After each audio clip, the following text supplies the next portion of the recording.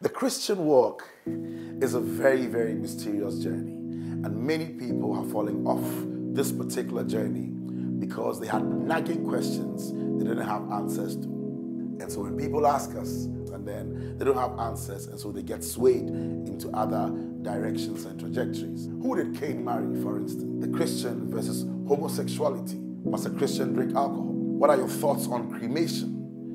These questions are put to rest with adequate answers from the Word of God and all other sources that put it to give you a holistic approach to these questions. And then you can make very, very informed decisions on this walk that leads to eternal life. Join me on number 5 Grace Avenue on Sunny 88.7 FM and also on Timothy Bentum Ministries Facebook Live as we put your questions to rest. Join us and stay lifted. We love you. God bless you.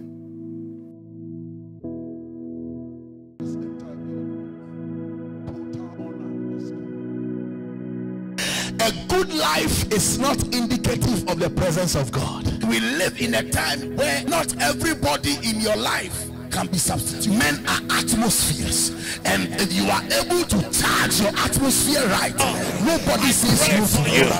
May the finished work. You cannot be a son or a daughter of God, and for you, nothing is. You have what it takes. You don't need oil, green oil, blue oil, red oil. If your life does not please God, bro, you're gonna hell. Welcome to Pastor Timothy's preaching. Every time we talk about the walls of Jericho, we are thinking about the shouts that brought down the wall. Every time we talk about the walls of Jericho, we are thinking about the shouts that brought down the wall. But for every one of the 6 days before the 7th day that the shout went up, Caleb, for every one of the 6 days, the Bible says, and the priests, when they went around the wall, they blew the trumpets and they blew the ram horns every single day. Listen, worship is what set the tone and made the environment conducive for the shouts to bring down the wall, because every one of the 6 days there was the priest with the trumpets and the priest with the horns blowing it in worship to God for every single one of those days. So it goes beyond just the shout. Before the shout there has to be worship.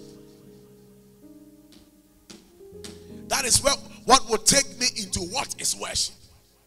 Because if we start going to what is worship, then worship is not just a song.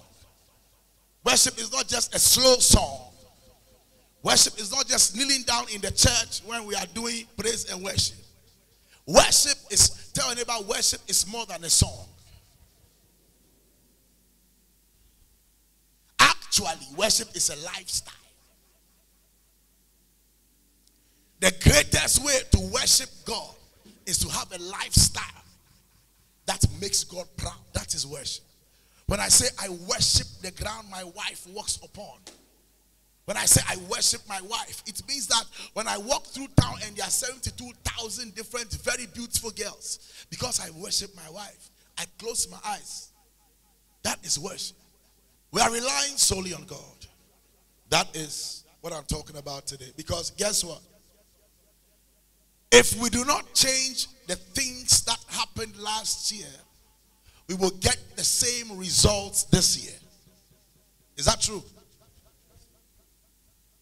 We are relying solely on God this year. And to be able to rely on God, you need to trust God.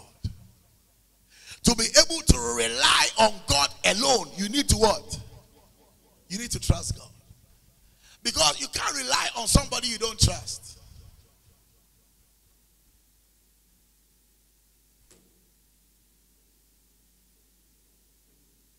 Relying on God is a consequence that is determined by the degree of trust on God. How much do you trust God?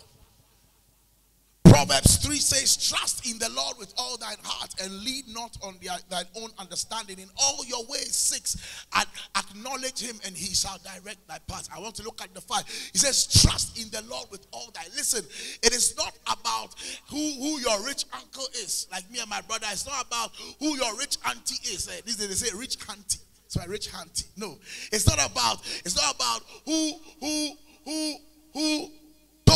they will marry you. It's not about for the ladies, the blessing of God in life is determined by the deep pockets of the man that marries you. That is a lie from hell. I've seen men who have married women, very wealthy men, and 2 years after they married them, their bank account got dry. So that's not a determinant of a blessing. Say, there was a point. Why? Because my pockets might not be very deep, but when the devil comes at you at night, I'm going to deal with him. And that is what you should be looking for when you are looking. You are looking. I'm not saying look for a man that prays and doesn't work, or a man that prays and has no money. I'm saying that don't make money the standard for the man. Trust in the Lord. For you to be able to rely on God, you must trust God. You must trust God. Open your Bible. 1 Samuel 29 and 1 Samuel 30. Let me give you a background to it so you understand what happened. David had been running away from Saul for a long time. And David went to the Philistines. And the Philistine king, one of them called King Achish, or Achish, no matter how you want to mention that. He took David in, and then David was protected from Saul. All right? Now, the Philistines were going to war against Saul. Say Saul. The same person that was chasing David. All the Philistine kings, the 5 of them, came together and said, we are going to war against Saul. And David was with them in Ziklag. They had given him a place to stay. He took all his things and said, I'm going to war with the Philistines against Saul, because this is where my loyalties lay now. Then when they got there, in fact, in David's mind, that was answer to prayer. Because David couldn't have defeated the people alone. Saul and his people and everybody else who had become king after Saul had left.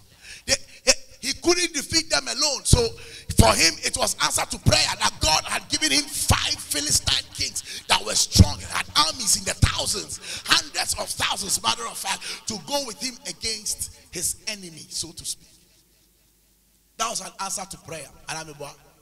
When they got there, the kings, the 4 kings told the one king that David was living with, they said, send this guy back, because we are not too sure that if he goes with us into battle, he will turn against us and fight for his people just to win their favor. 1 Samuel 29 and 30, find time and read it. Just to win their favor, and start to fight for Israel, because he's naturally an Israelite. And David said, King Achish, I've lived with you all these years. I've never been disloyal. And King Achish told him, he said, listen, David, don't worry. Just go back and, let's go and fight. You just chill, relax. Let us go and do the fighting. If I were David, at that point, I say, God has left me, because I'm trusting these people to fight my enemies for me. But no, David went back to Ziklag. David did not know that they are turning him back from war was bringing him and redirecting him into a particular kind of purpose. Because when David got to Ziklag, they had raided Ziklag, taking away his wives, taking away everything they owned, and burnt the place to the ground. This year, not every bad thing is bad. If you are relying on God, it means you must trust God. And if you trust God, you would understand that Romans 8:28 says, all things work together for the good of them that love God and are called according to his purpose. In this 2022, some things might look very bad, but if you understand that God is good, if you know in your heart of hearts that you love God, then you must understand that weeping may endure for the night, but joy will come in the morning. And just trust God and trust the process, because it might look like they have turned you back, but the truth of the matter is God is redirecting you to go and get your wives who have been taken captive, and your goods and your gold, and the young men from Ziklag have been taken into captivity. He got there and they had taken everything that he owned. When he stood there, at I'm sure he would understand why God brought him there. At that point, he would understand. If you rely on God, you must trust God. Tell your neighbor, trust God. You see, it's easy to trust man because you can see man. It's difficult to trust God because you can't see God. But the things we see are temporal. And the things we don't see are what? Eternal. You must come to a place. Listen, in 2022, I'll be giving keys as to what will bring us intimacy with God and elevation. The first one is to rely on God regardless what happens. Rely. I'm not saying that 2022 will be smooth sailing. I'm not saying it will be nice. I'm not saying everybody will love you. I'm not saying everybody will do everything you say. But I'm saying that no matter what happens, even if you are Job, you would have double for your trouble eventually. Because God is good. Somebody say, God is good. You are saying it like I'm forcing you to say. Say, God is good. God is good. Now, Nick, read 1 Samuel 17, verse 7 for me. The 7th verse of the 17th chapter of the first book of Samuel.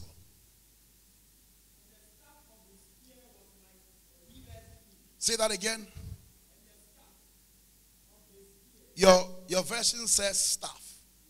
Okay, no, that's fine. Read it. Go ahead.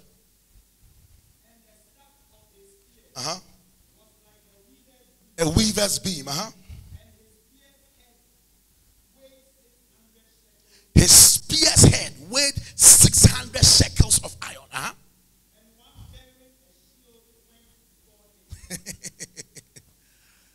The giant, the guy that was insulting the armies of the God of Israel, he was a giant. His name was Goliath. And it tells us the intensity of his weaponry and his defense. It says that a man, when these guys are going to fight, they hold the shield in one hand and they hold the sword or the spear in another hand. But in the case of Goliath, Goliath had a man, one man holding only him. One man was holding his shield. And the man holding his shield was walking in front of Goliath. And Goliath was insulting and cursing the armies of the Lord God of Israel. Put your hands together for Nick. Thank you, Pastor Nick. Please, thank you. Put your hands together for him. When God showed me this, God said to me, he said, Goliath had lost the battle before David came. Ask me why. Ask me why. If Goliath stood there and cursed the God of the Israelites, if Goliath stood there and the defense of Goliath was carried by a man, oh, you don't understand. The guy's defense was carried by a man. David said, thou, O Lord, art a shield for me. The guy stood in front of them. He was cursing and insulting. He had forgotten that the person that was holding his shield was a man. When a man holds your shield, defeat is inevitable. Tell somebody that let God be your shield this year. A man was holding the guy's shield. And he was talking plenty. He did not know that he had already failed. Because when a man holds your shield, when a man becomes your defense and your protection, that alone is a recipe for disaster and destruction.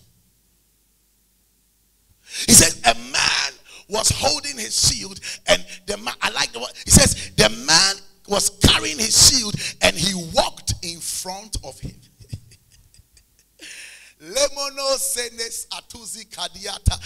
man was holding his shield, and he was holding the shield, and he was walking in front of Goliath. The first point of demise, the first reason for demise, is the fact that a man holds your shield. And David understood that. The second reason for demise and destruction and defeat eventually is that David understood. In fact, God said to them, he said, I will go before you in a pillar of cloud by day and in a pillar of fire by night. A man carrying his shield walked before him. When men walk before you, you are about to fall. In this year, make sure that men will not go before you. Make sure that men will not lead you. Make sure that you don't take your cue from men. Make sure that men are the last resort. Make sure that God himself is what goes before you. Many of us are walking today and we are walking under a curse. Do you know why we are walking under a curse? Because the Bible says, blessed is the man that putteth his trust in God. And if the man that puts his trust in God is blessed, then the man that puts his trust in man is...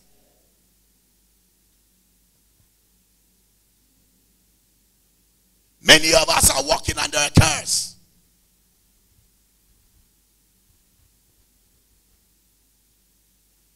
Because the arm of flesh will fail. Arm of flesh would fail. This year, you see, it's easy to say we trust God. I'm telling you. It's easy to say I what? Trust God. It's very easy. But when you have a Goliath staring you in the face, when you have a Goliath staring you in the face, when you have a mountain that seems insurmountable, at that point, your trust in God is tested. When there are problems, that is why God sometimes allows the issues to come. If you are a Christian and you don't have any problems, I doubt your Christianity. If you are a Christian, everything is working, everything is moving, there are no issues in your life, Charlie, there's a problem. No, there's a problem. Because God himself will test the words of your mouth.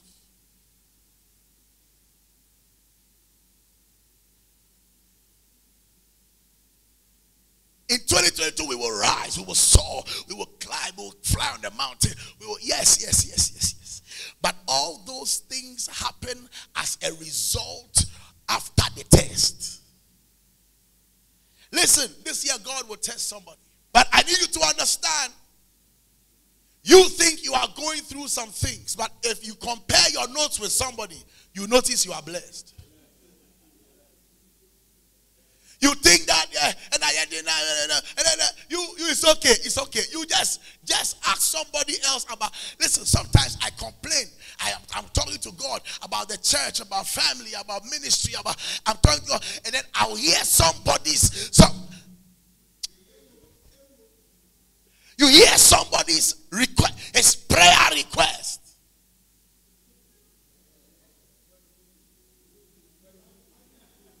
Then you bless God for your life. Say, God, we're a guy.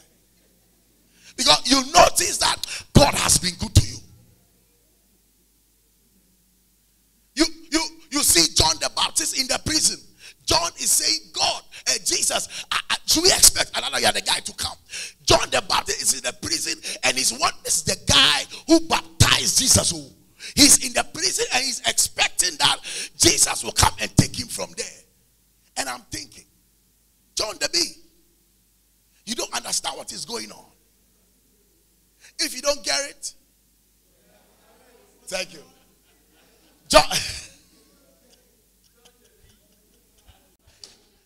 John the B doesn't understand what is going on. Listen, this is somebody who everybody said his mother could not give birth.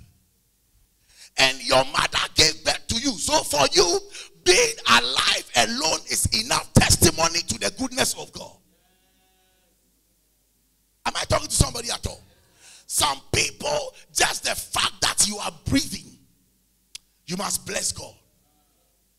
Because if you know what the devil has planned for you, if you know the things that they have written about you, and the kinds of attacks they have sent, that some angels were sent to block and to parry and to dislodge and dislocate and bring down and render inoperable. You will begin to dance hallelujah every 12 midnight.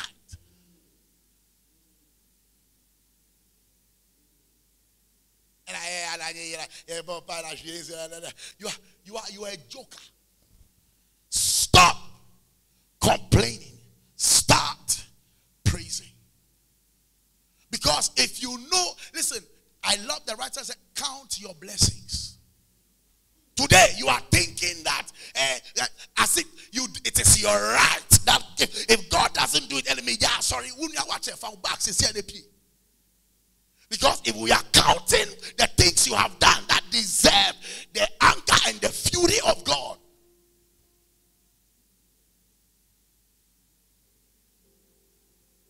Jesus said, if you hate a man in your heart, you have murdered him. Do you know how many murderers are sitting here? It is time to begin trusting God, regardless the circumstances. You are broke, trust God. Hey, so what damn pass one at now him says 7 a.m. when it tia a crowd be doing it be. At that point, if I call you, I say trust God. That's a song found quite same free me so. At that time in the minimum baby will say trust God 11 p.m. and I trust God for what? Who send me mobile send more when guy? Trust God, 7 now do all. When the thing stares at you in the face, you are looking for a man to help you out. Forgetting that every man is in the hands of God. The Bible says that the heart of the king is in the hand of God. And like a river, he turneth it whithersoever he pleaseth. So instead of looking for a man to ask for money from, look for the owner of the man to direct people to you. It's very easy to ask men. You must come to a place as a lady, as a gentleman, that you can say for a fact that, you see, we sing if it had not been for the Lord on our side. But the truth of the matter is, if it had not been for the sugar daddy on your side, the truth of the matter is, if it had not been for that auntie on your side, for that friend on your side, how many of us can say from the depths of our heart that if it had not been for God? No, I'm not talking about the things that come through salary and you work for somebody, the things that, no, I'm talking about the things that you know that this can only be God. How many of us have that kind of testimony? We have been conditioned so much that if you wake up and somebody asks that, how do you intend to get the job? You say, I'm looking up to God. They'll tell you you're a useless person. And I'm what? They'll tell you you are what? A useless person. Okay, you are looking up to God. You are what? Useless person. I'm not saying that cross your leg and sit at home. Don't write application. Don't go anywhere. Just sit at home and say God will bring you the job. No. I'm saying after you've done all that, when you come back home and you sit down, you are rest assured, because the earth is the Lord's and the fullness thereof, the world and they that dwell therein. So the guy who is the boss at that company, so you decide which of them you want. After you have said all your letters, you satisfy all righteousness, then you sit down and you cross your leg and you tell God, God, I want the ICT one, I want the telco one, I want the oil one, I want this one. I don't want a boss that's come and sexually harass me, whether you're a guy or a girl. Even the guys, they sexually harass us too. And I don't want just say yes, and you write your things down, and then at night you wake up. And then you put the paper down. And you begin to dance around the paper. You begin to dance around the paper. And your wife will ask you, say, you're born sir. Because you understand that for God to move in your life, you have to totally acknowledge him in all your ways. And you cannot say that you are going to get a new job and take God out of the equation. Because you wake up in the morning, Lord, I'm going, please go with me. And as I'm going, give me a good job, and I want to be there. In Jesus' name I pray, amen. And then you go there, and the guy you are going to meet woke up at 2 a.m. and he was chanting in his room, chanting against all kinds of things, chanting and saying all kinds of things. You are not his friend the moment you walk through the door, because there are different spirits at work.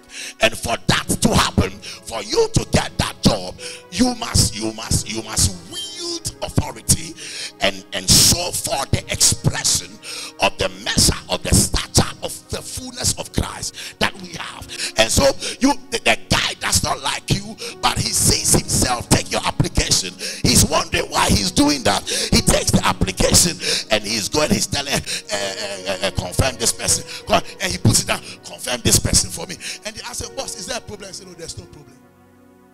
Why? Because you woke up at night and besought the God of heaven. You must come to a place this year that when 31st December comes, you can look back and say, if it had not been for the Lord on my side. Let me tell you the truth. Men will always fail you. Let me tell you the truth. This flesh will always. So you stop writing, I'm cutting people off this year, because men will always fail you. If you understand that, no need to cut them off. Keep them by the table so that when God sets the table, they will see some. You don't understand? You don't understand?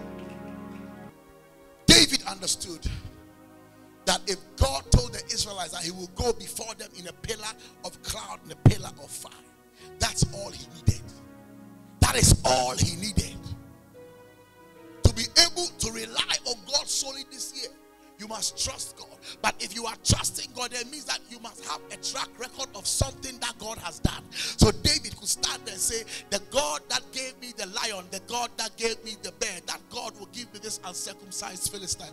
Believe you me, if you don't have any testimony at all, don't worry. There's something called the comfort of scriptures. The comfort of scriptures tells you that you can look at them and say that if Hannah could have a baby, then I can have a baby. The comfort of scripture can tell you that if even David came from the wilderness to become the king, then I have a chance in life. You must understand that not everything comes from your own life. Sometimes you must draw from somebody else's testimony. If Timothy Bentum could stop drug addiction, if Timothy Bentum can stand in front of people and lead them in prayer and bring them to Jesus, then what is stopping me, who was addicted to this, addicted to that, doing this, doing that, doing this? I can also do it. So if you don't have your own testimony, it's okay, for free. Take my testimony and use my testimony as a base, as a track record that God, if you could do it for Timothy Bentum, I stand here today. Come down in the might of the oneness. Oh my, come on somebody, and let God fight for somebody. Let God fight for you, because you remember that the God that did it for Timothy can do it for me. I pray for you, that whatever you are going through, may you remember that there is a God that does things for his people, that there are promises in the word of God for his people that never fail. Thanks for listening. The Christian walk is a very, very mysterious journey, and many people are falling off this particular journey because they had nagging questions they didn't have answers to. And so when people ask us, and then they don't have answers, and so they get swayed into other directions and trajectories. Who did Cain marry, for instance? The Christian versus homosexuality. Must a Christian drink alcohol? What are your thoughts on cremation? These questions are put to rest with adequate answers from the Word of God and all other sources that put it to give you a holistic approach to these questions. And then you can make very, very informed decisions on this walk that leads to eternal life. Join me on number 5 Grace Avenue on Sunny 88.7 FM, and also on Timothy Bentum Ministries Facebook Live as we put your questions to rest. Join us and stay lifted. We love you. God bless you. The Christian walk is a very, very mysterious journey, and many people are falling off this particular journey because they had nagging questions they didn't have answers to. And so when people ask us, and then they don't have answers, and so they get swayed into other directions and trajectories. Who did Cain marry, for instance? The Christian versus homosexuality. Must a Christian drink alcohol? What are your thoughts on cremation? These questions are put to rest with adequate answers from the Word of God and all other sources that put it to give you a holistic approach to these questions. And then you can make very, very informed decisions on this walk that leads to eternal life. Join me on number 5 Grace Avenue on Sunny 88.7 FM and also on Timothy Bentum Ministries Facebook Live as we put your questions to rest. Join us and stay lifted. We love you. God bless you.